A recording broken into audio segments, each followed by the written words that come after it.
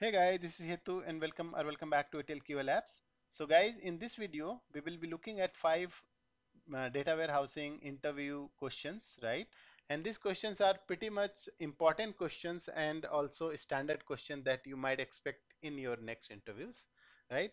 And if you're watching first time this video or your first time visiting on this channel, do consider to subscribe this channel because we put lot of content or the similar content on the data warehousing testing, ETL testing, database testing, backend testing, etc. basically. So this is a very authentic channel where you get all this unfiltered content on ETL testing, data warehouse testing. All right, and do check out other playlist as well. All right, and don't forget to subscribe and hit the bell notification, guys. Okay, so you get the next video as soon as I upload them. All right, so let's start then. The first question is, what is difference between OLTP and OLAP system in data warehousing, right? So these are the two different system, OLTP and OLAP. I would say OLAP comes pre-ETL processing and OLTP comes post-ETL processing. This is how basically I see this, right? Now let's look at the official definition differences between this, right? So OLTP stands for online transaction processing. OLAP stands for online analytical processing. All right. And OLTP is basically designed for managing transactional data, focus on DML operations. When I say DML operations, it's basically insert, update, delete operations generally. Okay. OLTP systems are basically the select intensive or query based incentive, right? Because intensive, because in OLTP we are actually focusing on the daily operation of the system where you actually do insert, update and delete.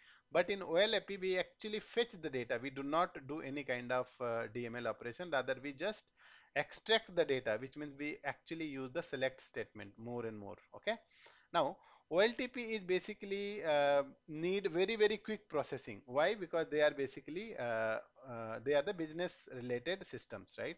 We are actually running the business on this system, so that's why they need to be very quick. Now OLAP are basically optimized for read heavy operations, right, and complex query, because we actually generate lots of reports in OLAP. Okay, now uh, they are core business and require high availability, basically OLTP system, right? I'll give you example at the end. Basically just look at the basically differences here. Now OLAP, they allow multi-dimensional analysis of the data, as we see here, right? So a lot of analysis things are happening on the OLAP system. Now OLTP, the last difference is OLTP, they are generally normalized and hence require many tables to store the data. OLAP are basically denormalized in fact and dimension tables. All right. So OLTP are basically the system. For example, if I can just give you an example, right? So for example, let's say there is a bank and there is a daily operation happening in the bank, deposit, credit, and all those things. Those are basically happening on the OLTP system. Okay, as simple as that. But when you want to generate some kind of report for the analysis of the higher management, we actually generate those reports, sales reports or some kind of profit reports and all those things. Those are happening on the OLAP system basically. Okay, so though they are basically generated out of data warehouse, right? So that's why they are OLAP and they are used for analysis and decision making purpose. All right, hope this makes sense. Let's go to the next questions, guys. What is the difference between data warehouse and data marts? Okay, so there are two different systems, right? So data warehouse is basically the central repository which actually aggregates the data from multiple source systems, and these are basically data warehouse is a single data warehouse which is the central repository and contains entire data from the organization level. Okay, data marts, however, is a very small subset, or you can say a smaller set of data from the data warehouse, right, which basically focuses on a particular department or particular business units, right? For example, if you can see here, overall profit of a company, if you want to get, you basically go and query. Okay, you go and query the data warehouse. However, if you want to get profit from the IT loan department, or maybe loan department from the bank, then you actually go to the specific data marts and use that particular specific data mart to get this data basically. So as you can see, the data warehouse is like a kind of big system. Now the small systems from each of department wise system will be considered as a data mart, right? Now second difference is used by wide range of people across the organization. That's true, because this is basically containing the entire company's data, right? Now data mart used by specific business unit. For example, loan department want to use that data mart which is related to the loan data mart related to the loan people, right? But however, the credit card department will not use this particular data mart, right? So that is the difference, right? So it's a small set of people. Okay. Now company-wide reporting is strategic decision, because let's say company as a whole, right? The top management want to see how we can actually strategize our policies and strategy alignment for a better business. Then they can actually use the data warehouse to get the proper view of it, right? However, if you want to analyze of data for a specific business unit, you can go for the data marts basically. Contains large data set, contains a smaller data set here, right? So these are the differences. Now the third question: what is star schema and how it is different from the Snowflake schema, right? So these are the two popular schema in dimensional modeling and data warehouse, guys. And this is very simple in diagram if you look at, right? So a star schema looks like a star shape. You see the fact table in the middle, and then dimension tables are there surrounded by this, right? So 1, 2, 3, 4 dimensions and one fact table. They are actually connected to this fact table, right? So that's, if you look at the definition, this is a type of database schema that consists of central fact table. Central is middle. Fact table surrounded by dimension tables. The fact tables contains quantitative data for analysis, whereas dimension table contains the descriptive data. All right. So we can, I mean, you can see that, right? The fact tables basically contains the numerical data. Okay. We will look at the example. Okay. But this is how it is, right? So, and this is the image from the Wikipedia that I have actually taken. Okay. Now let's look at the Snowflake schema here. Okay. Snowflake schema, this is more complex version of star schema. So this is basically extension of the star schema. You see, this is remains same, right? This structure remains same basically. But what is difference is basically, again, these dimension tables are basically further, these dimension tables are further broken into some other tables, right? And that is how basically they are normalized into multiple tables, and that's why they are called the Snowflake schema. So these dimensions are further normalized, are broken into more and more dimension, and they become basically Snowflake. This is the only difference, guys. Okay. So you can actually look at this, right? So this table, this dimension table, again separate into different tables. Okay. Now let's look at the next, and now we will see that what is difference between fact and dimension tables in data warehouse. We have been looking at this Snowflake, right? And we know that this is fact table, this is dimension table. Now we will look at what exactly fact tables is and what is dimension table. Okay. All right.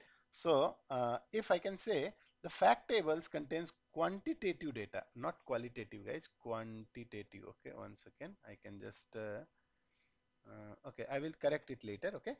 This is basically contains the quantitative data. They contains fact, means numerical data, along with foreign key of the dimension table. Okay. So how this fact and dimension tables are basically, if you look at it, they are actually connected, isn't it? So fact tables will be having the foreign key and the primary key from the dimension table basically, if I can show you here. So let's say I have a sales fact table. Okay.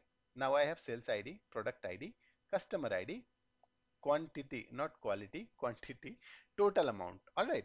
Now, if you look at it, product ID is foreign key, customer ID is also a foreign key here, which we are referring from this particular table here. If you see here, dimension table basically contains the descriptive information, and they provide context to the fact tables data. Okay, now product table, that I am actually referring the product ID as a foreign key from here, it basically coming from the product dimension table. Okay, product dimension table is having some more information like product ID, product name, category, price, supplier ID, etc., etc. Okay, so this is primary key here, and this very same primary key, the product key, is actually foreign key in my sales table. Okay, sales table and product table, they are actually connected with the product ID here. Okay, so that is why they are actually taking a shape of kind of a star. Okay, so similarly we have other table, for example customer table, right? Customer table will have customer ID as a primary key and some other customer name, customer address, etc., as a dimension table basically. So that will be part of your customer dimension table, right? So this is how it is. But each of these dimension table contains the descriptive information only. If you look at it here, it is only descriptive information, right? This is not giving any quantitative, qualitative, or like quantitative information, like the amount column or quantity column and all those things basically. Okay. Okay, hope this is making sense. Let's go to the next question. What are SCDs and how do you handle them in data warehouse? SCDs are basically slowly changing dimensions. I think we have discussed multiple times before, but then for the sake of revision, I think I have included this here as well. But this is very important. That's why I have taken it, right? So whole idea is basically these are very important questions from data warehousing perspective. That's why they are considered here. Dimension tables, right? So dimension tables, what are basically slowly changing dimension? Somebody is asking, then you can say dimension tables which changes slowly over the period of time rather than changing on a regular basis or fast manner, right? So that's why they are called a slowly changing dimensions. Probably they are changing once in a while, right? So that's why they are called slowly changing dimension. There are something called fast changing dimension also, FCD, where the data actually keeps changing on very fast manner, right?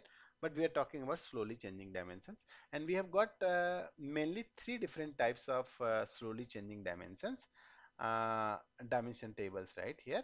And uh, and then last one is basically hybrid one. You That can be combination of two or more approaches above basically, right? So now let's look at this type 1 dimension slowly changing dimension, or SCDs. It basically overrides the previous data. There is no history preserved. It's simply that mistakes correction, right? So that's why we are using the type 1, basically simply override without thinking about second thought. Basically we simply override the previous data, that's it. Second, type 2. Type 2 is basically it contains the full historical data, which means we insert for every change record, we insert a single row, right? And here we basically use to keep the history, right? We use the start date and end date or the version to maintain the history basically, right? And yeah, so these are used as a column and we actually maintain them as part of end date or start date, just to maintain a different records, right? Now type 3 stores only current and previous value of the table, right? So this basically contains the only partial value, right? So it stores the previous change and current change, basically only two instances, right? However, type 2 basically stores the entire history. Type 3 will store only partial history, and that to current and previous value of that particular data, right? And so to store this, we actually do not insert multiple rows. Rather, we actually create two columns, right? Two different columns. Um, a new column basically, I would say, where it will say old and current value basically. So new column will be inserted and we will be inserting into that column itself. No other rows are inserted in this. Type 6 is basically combination of any of this type 1, type 2, type 3, or more than two, or all of them basically together can make as a type 6 or hybrid. Basically I would say hybrid is much better to say, right?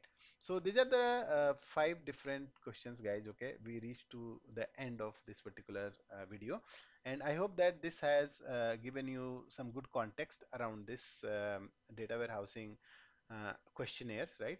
And I'll come up soon with another set of questions, and I hope that this has really made some good contribution to your learning. Okay, and I'll see you soon with the next video. Until then, happy learning. God bless you. Bye.